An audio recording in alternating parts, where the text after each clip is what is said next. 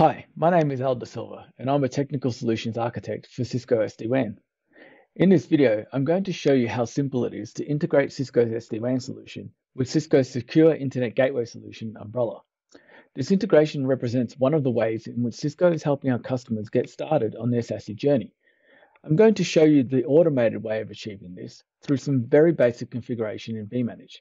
But first, let's look at why we want to do this. Let's consider a simple use case where a user at a remote branch needs to access an application on the internet. Traditionally, we would backhaul this traffic to a central location where we would apply a number of security controls like application-aware firewalling before allowing traffic to route to the internet application. However, with Cisco's SD-WAN, you can simply enable direct internet access, or DIA, on the WAN to allow the user's traffic to drop off locally on the internet circuit for access to the application. This allows the user traffic to flow on a more direct and usually better performing path to the application. The challenge for customers now becomes how to secure their users accessing the internet directly from their branch locations. Cisco SD-WAN provides a multifaceted approach to securing users. One of those is to leverage a centralized, cloud-delivered security solution such as Cisco Umbrella Secure Internet Gateway, or SIG, to provide a suite of security controls such as DNS security, secure web gateway, Layer 7 firewall, CASB, and more. With the integration of Cisco's SD-WAN solution and Cisco Umbrella SIG functions, we can now automatically generate a pair of encrypted primary and secondary tunnels to the Umbrella cloud. The primary and secondary tunnels will be built to the closest Umbrella locations for optimum performance.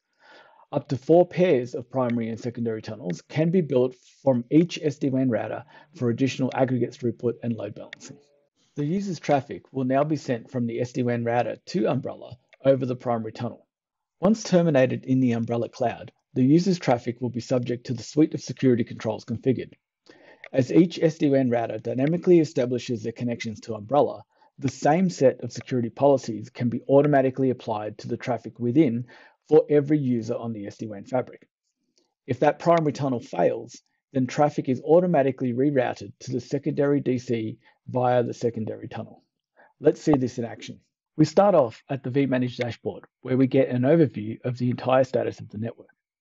In order to configure devices, vManage employs the use of device templates. These define the various configuration elements that will be pushed to the router. Looking at the device template assigned to my router, we can see that it is fairly basic. I have a WAN, or transport interface, defined, with NAT enabled on the interface.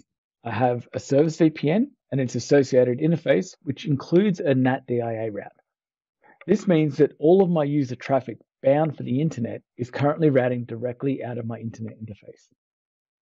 Jumping over to the Umbrella network tunnel configuration, you can see that I currently don't have any tunnels established.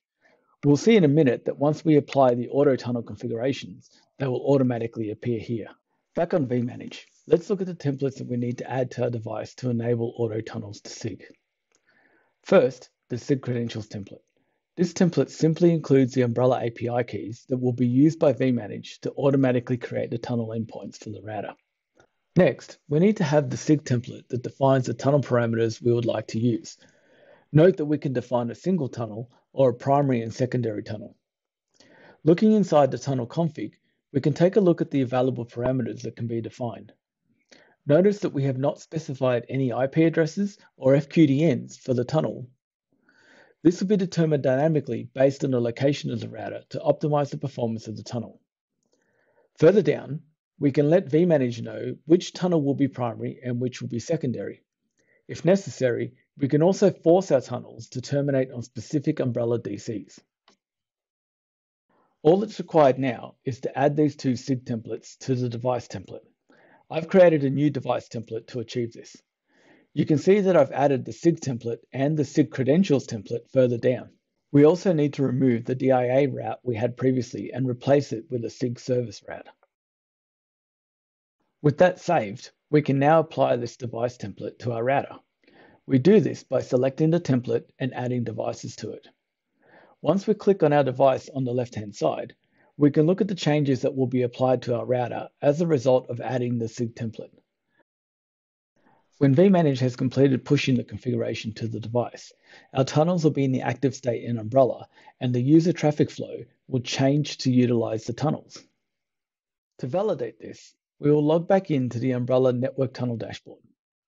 Now we can see there are two newly created tunnels and both tunnels are in the active state. Looking at each one, we can see which data centers were chosen as the primary and the secondary termination points for the tunnels. Since this router is physically located in Melbourne, Australia, it makes sense that both Melbourne and Sydney Umbrella DCs were selected. Security policy can be applied to all tunnels automatically from the Umbrella dashboard by specifying the target of the policy to be all tunnels. For example, you can define a web policy that will be applied to all tunnels automatically as shown here. With all the connections verified, internet-bound traffic from users at our site will be sent to Umbrella for inspection. Our user data from the SD-WAN Edge router is now secured by Cisco Umbrella. Imagine now this same template applied to hundreds of routers at the same time, all building secure automated tunnels to our cloud security service dynamically. It makes for a very simple, highly secure, and automated SASE solution. In a future video, we'll show you how to selectively route traffic to Umbrella through the use of SD-WAN policy. Thanks for listening.